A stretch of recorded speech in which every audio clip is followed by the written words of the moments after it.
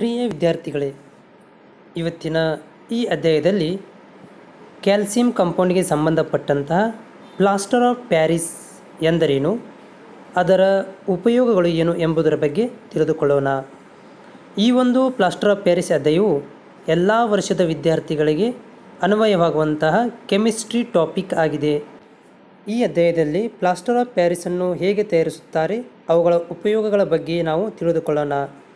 ವಿದ್ಯಾರ್ಥಿಗಳೇ, ನಿಮಗೆ ಗೊತ್ತಿರುವ ಹಾಗೆ ಪ್ಲಾಸ್ಟರ್ ಆಫ್ ಪ್ಯಾರಿಸ್ ಎಂದಾಕ್ಷಣ ನಿಮಗೆ ಗೊತ್ತಾಗುವುದು ಲೆಗ್ಸ್, ಹ್ಯಾಂಡ್ಸ್ ಬ್ರೇಕೇಜ್ ಆದಾಗ ಅಲ್ಲಿ ಪ್ಲಾಸ್ಟರ್ ಮಾಡಲಾಗುತ್ತೆ. ಅದರ ಜೊತೆಗೆ ನಿಮ್ಮ ಮನೆಯಲ್ಲಿರುವಂತಹ ಆರ್ಟಿಕಲ್ಸ್ಗಳನ್ನು ನೋಡಿದಾಗ ನಿಮಗೆ ತಿಳಿಯುತ್ತದೆ ಇದು ಒಂದು ಪ್ಲಾಸ್ಟರ್ ಆಫ್ ಪ್ಯಾರಿಸ್ನಿಂದ ಮಾಡಿರಬಹುದು ಎಂದು.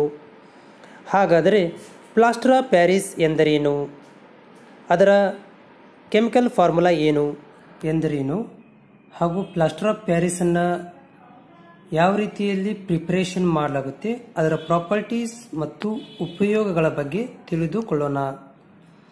ಮೊದಲನೇದಾಗಿ ಪ್ಲಾಸ್ಟರ್ ಆಫ್ ಪ್ಯಾರಿಸ್ ಅಂತಂದ್ರೆ ಏನು? Plaster of Paris is a calcium sulphate hemihydrate. Plaster of Paris ಅಂತಂದ್ರೆ ಇದೊಂದು ಹೆಮಿಹೈಡ್ರೇಟ್ ಅಂದರೆ ಹಾಫ್ ವಾಟರ್ ಮಾಲಿಕ್ಯೂಲ್ ಇರುವಂತಹ ಒಂದು ಕ್ಯಾಲ್ಸಿಯಂ ಸಲ್ಫೇಟ್. ಇದರ ಮಾಲಿಕ್ಯುಲರ್ ಫಾರ್ಮುಲಾ, ಕೆಮಿಕಲ್ ಫಾರ್ಮುಲಾ ಹೇಳುವುದಾದ್ರೆ CaSO4 H2O. ಇದಕ್ಕೆ ಇನ್ನೊಂದು ಹೆಸರು POP ಕೂಡ ಅಂತ ನಾವು ಹೇಳಬಹುದು.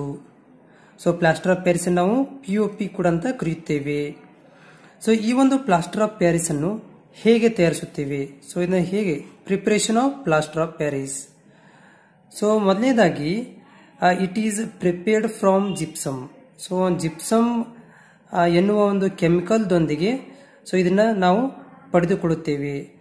ಜಿಪ್ಸಮ್ ಅದರದೊಂದು ಕೆಮಿಕಲ್ ನೇಮ್ ಹೇಳುವುದಾದ್ರೆ calcium ಡೈಹೈಡ್ರೇಟ್.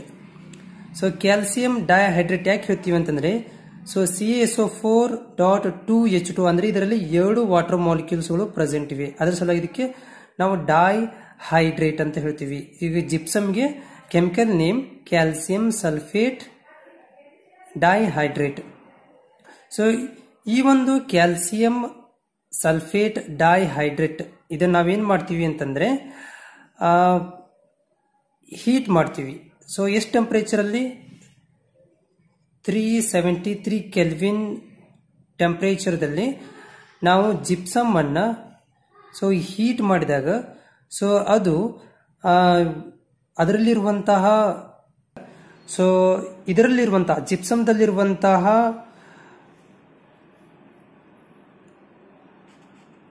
(3/2) ratio of water molecule ಹೊರಗಡೆ ಹೋಗುತ್ತೆ. ಜಸ್ಟ್ ಹಾಫ್ ವಾಟರ್ ಮಾಲಿಕ್ಯೂಲ್ ಮಾತ್ರ ಉಳಿದುಕೊಳ್ಳುತ್ತೆ.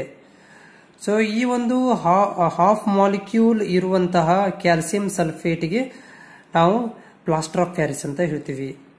ರಿಯಾಕ್ಷನ್ ಹೇಳುವುದಾದ್ರೆ ನೋಡಿ, calcium sulphate .2H2O it means it is a gypsum. ಇದೊಂದು ಜಿಪ್ಸಮ್. ಇದನ್ನ 373 ಕೆಲ್ವಿನ್ ಒಳಗಡೆ ಹೀಟ್ ಮಾಡಿದಾಗ calcium sulphate .12H2O it means plaster of Paris ನಮಗೆ ಸಿಗುತ್ತೆ. ರಿಮೈನಿಂಗ್ 3/2 ವಾಟರ್ ಮಾಲಿಕ್ಯೂಲ್ ಔಟ್ಸೈಡ್ ಅಂದ್ರೆ ರಿಮೈನಿಂಗ್ ಔಟ್ಸೈಡ್ ಹೊರಗಡೆ ಹೋಗುತ್ತೆ.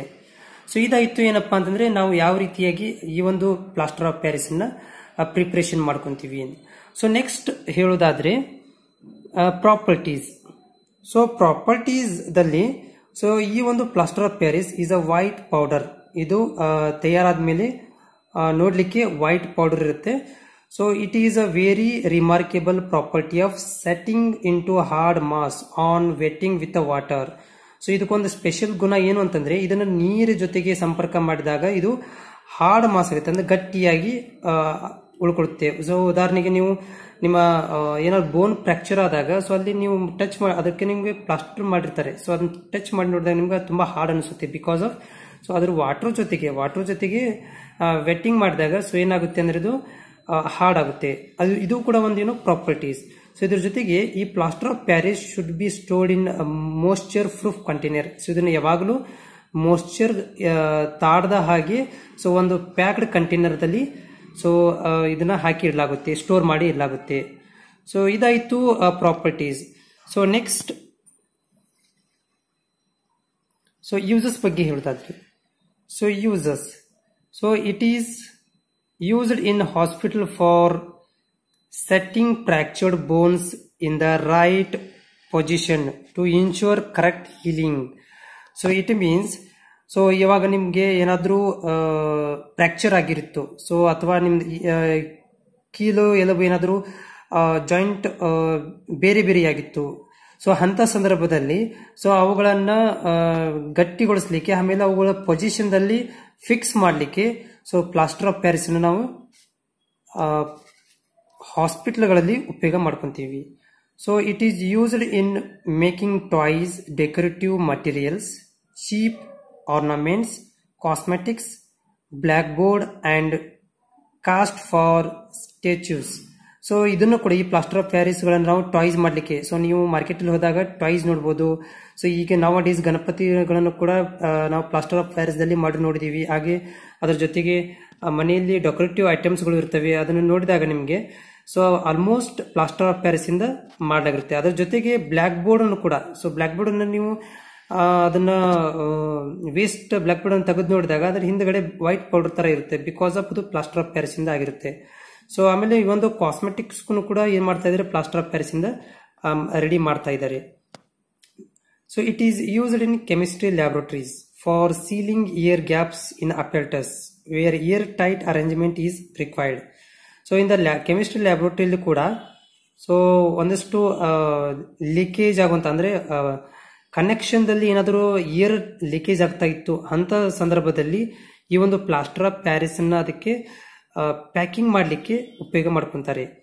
It is used for making surface smooth before painting. So painting ಮಾಡೋಕ್ಕಿಂತ ಮೊದಲು ಸೊ ಏನ್ ಮಾಡ್ತಾರೆ ಅಂದ್ರೆ ಆ ಒಂದು ವಾಲ್ಗಳ ಸರ್ಫೇಸ್ ಗಳನ್ನ ಸ್ಮೂತ್ ಮಾಡ್ಲಿಕ್ಕೆ ಕೂಡ ಪ್ಲಾಸ್ಟರ್ ಆಫ್ ಪ್ಯಾರಿಸ್ ಅನ್ನ ಉಪಯೋಗ ಮಾಡ್ತಾರೆ. So it is use to fill small gaps on walls and roofs. So ಇವಂದು ಕೂಡ ನಿಮ್ದು ಸಿಮೆಂಟಿಂಗ್ ಮಾಡಿದಾಗ ಅದರಲ್ಲಿ ರೂಪ್ ಆಗಿರ್ಬೋದು ಅಥವಾ ವಾಲ್ಸ್ ಗಳಲ್ಲಿ ಸ್ಮಾಲ್ ಪೋರಸ್ ತರ ಕಾಣಿಸ್ತಾ ಇರ್ತವೆ, ಅಂತಗಳನ್ನ ಕಂಪ್ಲೀಟ್ ಆಗಿ ಸ್ಮೂತ್ ಮತ್ತು ಫಿಲ್ಲಿಂಗ್ ಮಾಡ್ಲಿಕ್ಕೆ ಕೂಡ ಈ ಒಂದು ಪ್ಲಾಸ್ಟರ್ ಆಫ್ ಪ್ಯಾರಿಸ್ ಅನ್ನ ಉಪಯೋಗ ಮಾಡ್ತಾರೆ.